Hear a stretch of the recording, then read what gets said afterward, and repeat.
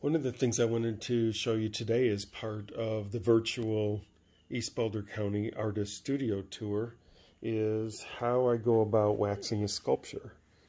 And this is important for waxing a bronze in order to protect the patina. When the coloring is added on the bronze, it is also lacquered, and that lacquer protects the patina. But then in order to keep the lacquer as strong as possible, wax is put over top of that. There's all different kinds of waxes that can be used. Some of them have some coloring and pigment in there. But basically what I use is Johnson's paste wax. So a few of the considerations are that this could yellow just a little bit over time, but it is readily available, it's strong, it's easy to apply, and it's easy to buff. So for the most part, it is, very commonly used. Another one is tray wax.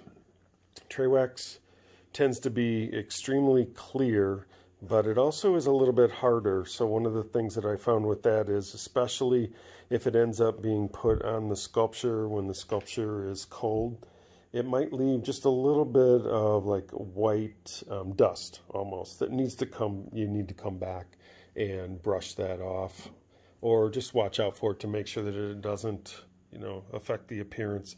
So some of it is personal taste, some of it is from experience, and almost everything that I've learned about waxing sculptures has come from Art Castings of Colorado, a foundry that I use up in Loveland. So there's a few things to also keep in mind. You do not need to put very much wax on a sculpture. And when you put it on there, you want to make sure that you're using a brush that has had any metal parts covered with tape. I know I said medical, but I guess I'm thinking about her and want to make sure that I keep her as safe as possible. But the masking tape has been put around the metal portion of the brush because this metal on a brush would scratch the patina, and I don't want to damage the sculpture, especially when all I'm trying to do is protect it. A couple other things I wanted to mention. You might find other types of wax too.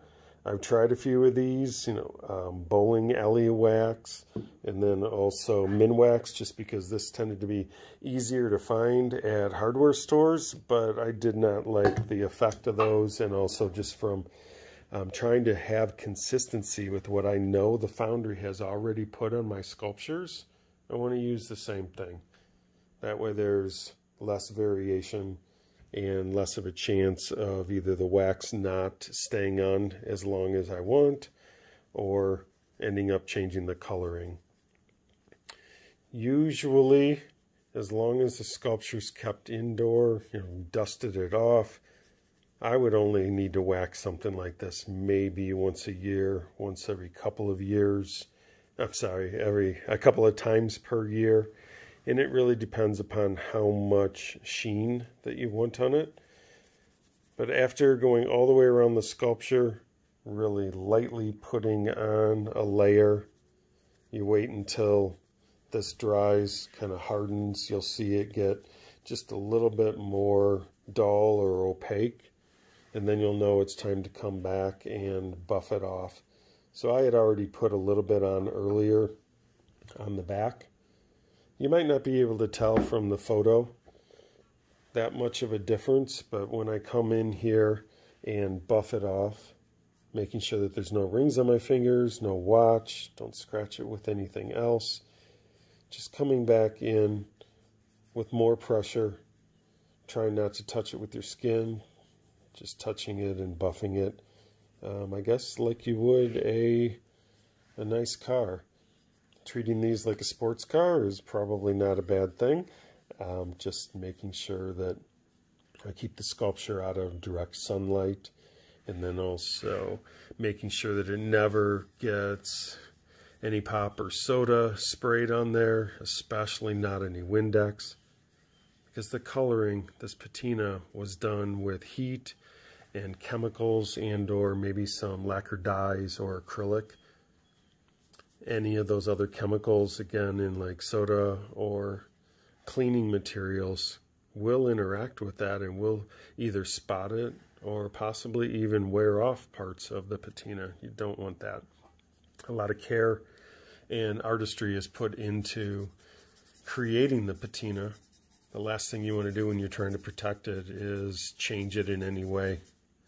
So even the wood base and even the label ends up having a little bit of a layer of wax put over there. This also helps, especially when you live in a dry area like we do in Colorado, to try to make sure that the wood doesn't end up cracking.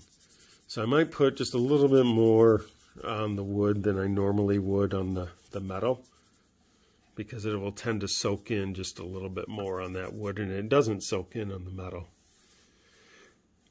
A little bit later today, I'm going to go ahead and do the same process on some sculptures that are outside. I'm waiting for it to warm up a little bit out there.